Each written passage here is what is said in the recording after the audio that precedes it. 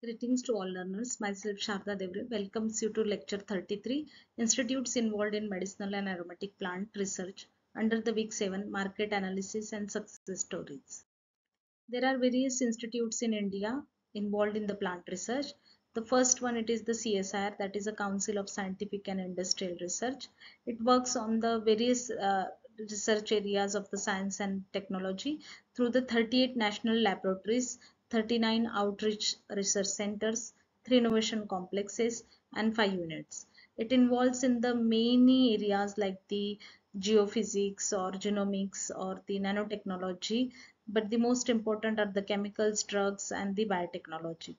The CSIR is used to file about 200 Indian patents and 250 foreign patents per year, and the about 14% of the CSR patents are licensed. And the CSIR holds the 17th rank in Asia and leads the country at the first position. Next, it is the NBRI, which is a National Botanical Research Institute, and this is also the constituent of the CSIR.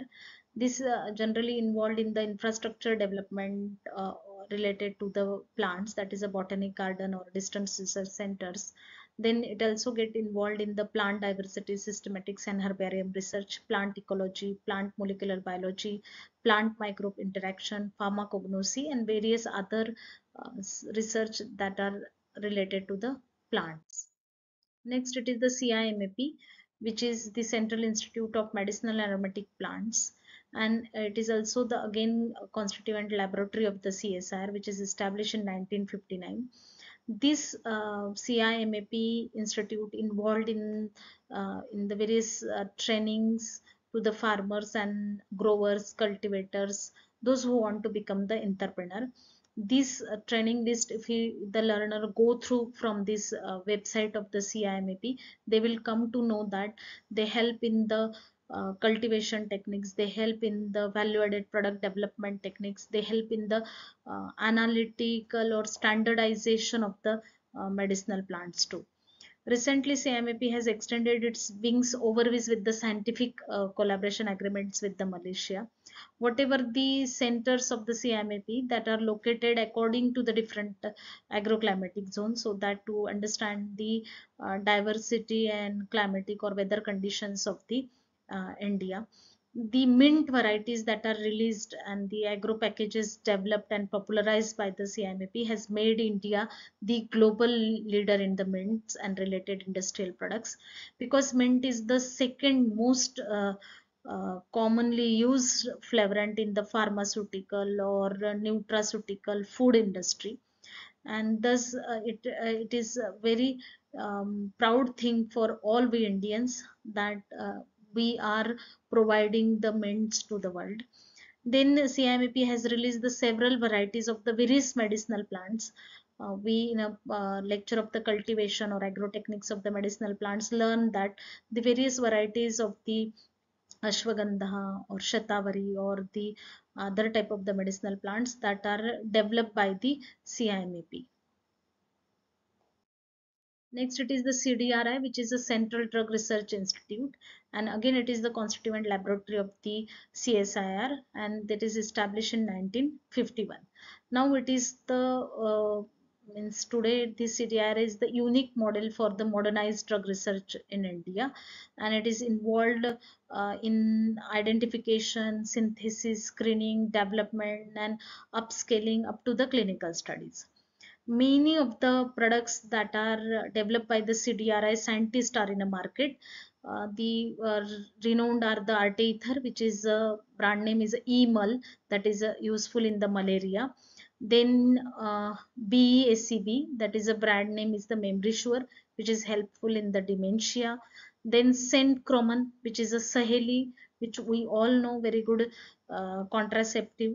Then there are various technologies that are transferred by the CDRI scientists to the pharmaceutical companies, and they are helping in the economic growth of the research in India. There are more than 350 Indian patents and 19 international patents are obtained by the CDRI. Then next it is the NCL, that is a National Chemical Laboratory, which is established in 1950 in Pune, and this is also again the constituent laboratory of the CSIR, and it is internationally known for its excellence in the chemistry and chemical engineering, and it has the lot of outstanding research work.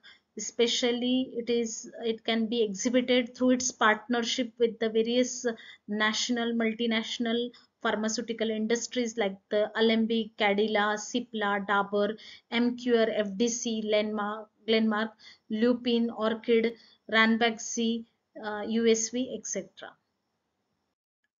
Next, it is the NMPB, which is a National Medicinal Plant Board, which is set up in the November 2000 by the Government of India. And this is involved in the various types of the matters related to the medicinal plant and support policies for the growth, trade, export, conservation, and cultivation. Next, it is the Indian Agriculture Research Institute, which is involved in the various agro techniques, plant breeding, plant pathology, microbiology, post-harvest technology, etc. Next, it is the Agarkar Research Institute, which is in Pune, Maharashtra, and it deals with the biodiversity, then paleobiology, bioenergy, bioprospecting, plant breeding, and the various nanotechnologies involved in the plant medicines. Next, it is the National Bureau of Plant Genetic Resources, that is NBPGR, and this specifically involved in the plant genetic resources management and its use and policy, or issues related to the exchange of genetic resources, intellectual property issues, or various types of the legislation and treaties that are involved related to the plant genetic resources. Next, it is the Jamia Hamdard University, Delhi, which is actually establishment means begins with the establishment of a small Unani clinic in the year 1906 by the Hakim Hafiz Abdul Mazid, and who was the very well-known practitioner of a Unani system of his time.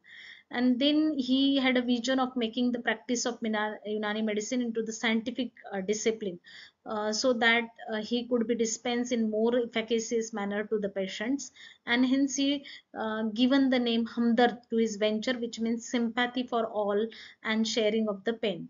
So along with that, Hamdard College of Pharmacy was set up with the same objectives of providing the education and training in all branches of the pharmacy.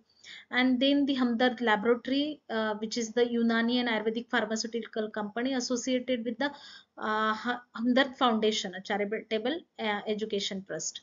And I think that in summers we always used to consume the sharbat, that is ruabza, which is very popular. Nowadays, Safi, Rogan Badam, Shirin, Solin, Joshina, these are the very popular products of this Hamdard laboratory that are utilized by the various Indians, as well as it is available in the global market.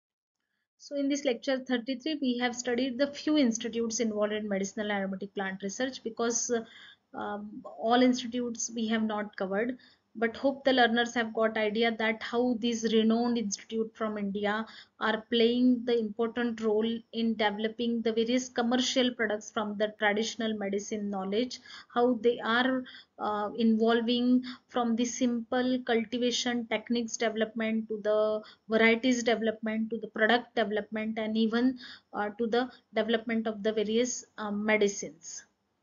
Thank you.